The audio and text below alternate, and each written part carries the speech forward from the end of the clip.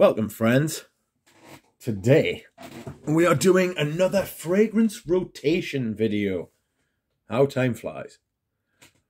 And this is for the week ending the 30th of January, 2022. Wow. So, this week started on a bad note. After hearing about the death of Thierry Mugler, after the death of the bloke from the Bleu de Chanel adverts, there was only one place to start, really. So on Monday, I wore Amen again. And frankly, I shall continue to wear Amen throughout the month of February. I absolutely love it. It's one of those ones I don't get bored of it, like.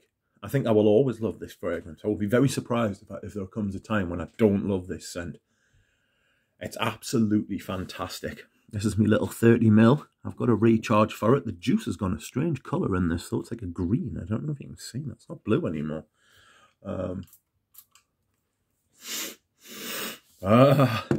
Big horrible tar note at the top. Almost like a fresh tar, you know? It's definitely got oodles of Isoe Super in it. Once you've smelled Isoe Super, you cannot unsmell it. But it just gives it even more heft and lightness. This would be very dark and dingy if it wasn't for that sort of like uplift of Isoe Super. Absolutely fantastic fragrance, though. A seminal men's fragrance. The beginner, for better or worse, of the male gourmand. Well, I say the male gourmand. Gourmand in general. I think it was Angel by Olivia Crisp. It was Angel by Olivia Crisp, or was it Alien? One of the two started the whole gourmand like thing, and then Amen became like the purveyor of that in the male circles. So yes. As a tribute on Monday. I know a lot of people wore a Thierry Mugler fragrance this week, or on Monday at least. Absolutely love it. Love these little recharges. I try and pick these up whenever I can because the new Mugler versions are crap. But this is a Thierry Mugler version, of which I am very pleased to own. Next on Tuesday, I decided to wear something completely different. But it's got that mid-90s designer feel. And the fragrance I decided to wear is Opium Secret de Parfum. This is what I have been reliably informed is essentially the eau de parfum version of Opium. It's got a huge myrrh note in it. Absolutely fantastic. It's by Parfums Corps, who were managing the YSL account at the time. It doesn't have it written on the bottle, unfortunately, but it does have it written on the cap of the bottle, the bottom of the bottle, the plastic little thing there. I'm sure you can see that there. Parfums Corps under the YSL. Oops, sorry about that. I've messed with the camera. Now, sort of. Right. I wore this on Tuesday. It's got a huge myrrh note. It's definitely got the opium vibe. It's definitely got that sort of like sweet narcotic berry, like a berry vanilla sort of vibe. You get that in the male one as well.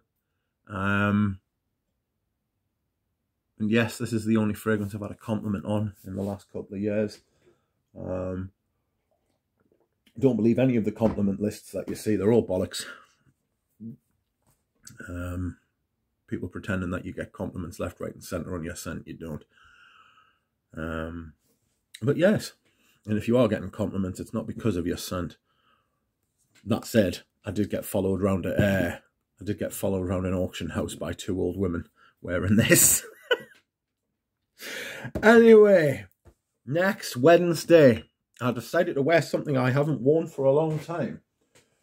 Unfortunately, the electric's just gone off in my house. But that's all right. We'll crack on because I have a light on my phone. So that's nice. This is Egoist. one of the best Chanel male fragrance releases and one of the least appreciated. Rarely do you hear people talk about this, but it's such a satisfying fragrance. It's so good. It's a huge sandalwood fragrance. It's a massive sandalwood fragrance, but not the creamy kind of sandalwood. The kind of sandalwood that's in the Serge Lutens one. I forgot the name. Santal Majuscule, forgive us. And also very similar to the GOF Trumper Sandalwood Cologne, which is lovely. But this has got the whole Chanel thing going on as well, you know. This is a modern bottle, they're fine. Smells absolutely lovely. Loved wearing this. Little bit sweet, woody, little tiny bit resinous, a little bit sticky. It's absolutely fantastic. Apparently they lost $50 million on this because they didn't market test it before it came out, and thank God they didn't, because this is absolutely stunning. If you want to smell like a grown-up, if you want to smell like a real man, if you want to smell like a real adult, wear this. Absolutely sensational stuff. Thursday I decided to wear a new pickup, a relatively new pickup. I got this in my small haul from last week, and today I decided to wear it. Thursday I decided to wear it, and this is a Escada Magnetism. Sorry for the fingerprints, Eugene. I know how that. Oh, how weird. Why is this happening? There you go. It's a little bit better, isn't it? Escada Magnetism smells like cola. It's got a big rum note at the top as well. Fantastic. It's sweet. The performance is really quite good as well. I need to wear it more to give you like a better description of it, but rum and coke is like the sort of vibe you get off the top. So yes, I enjoyed this greatly. The prices for this are insane online. Do not buy. This is a partial. I've got a full bottle coming at some point. But don't pay the prices that it's going for online because they're absolutely mental. On Friday, I decided to wear another fragrance which is familiar to this list, and that is Iquitos by Alain Delon, Jasmine for Men. This was knocked back from Dior, and they went with Diorella, I believe it was, in the mid-80s and the early 80s, and Alain Delon picked it up. Apparently there was some words spoken such as a man should not, excuse me, a man should not smell like this, and Alain Delon took exception to such egregious provocation and thought to himself, I'll have that and sell it to men, and so he did, and it's gone down as a cult classic. The bottle's supposed to look like a cobra's head, so it's going to look like, come and get you, stay back, but it's not venom in the bottle. Oh no. This is lovely juice.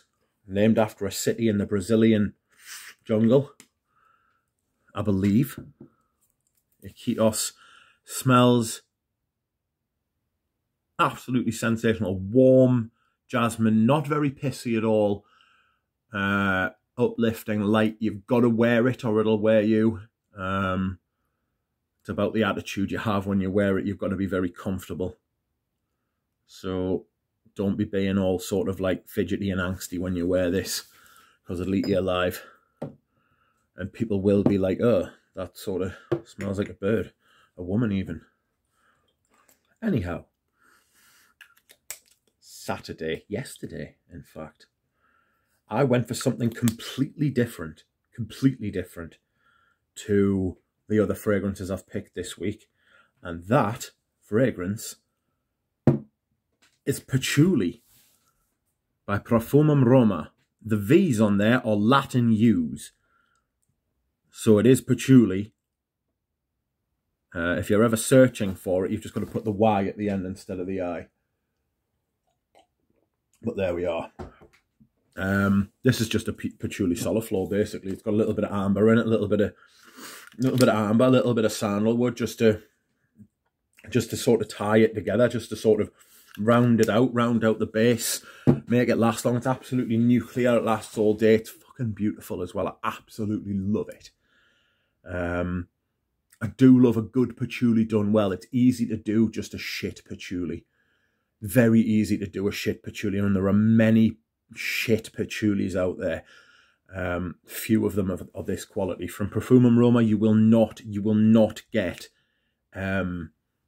transitions. You will not get like a changing perfume over time. It will not evolve, right? This is what it smells like when it goes on, is what it smells like all day, and that's true of all the Profumum Romas I've smelled. So just be aware of that, please. And yes, this is what I wore yesterday, and finally today. Today I am wearing another classic, from my point of view anyway. Cuir Canage, Dior's take on Cuir de Russie, essentially, but with iris, more iris. Fantastic fragrance. You need to smell this. I've got like 700 mils of this. It's insane. I'll never use all of it, but I don't care. I got them both like heavily discounted, like, so I'm really chuffed. Of course, it has the CD on the top and not the double C's. I haven't got any of the other lids to show you.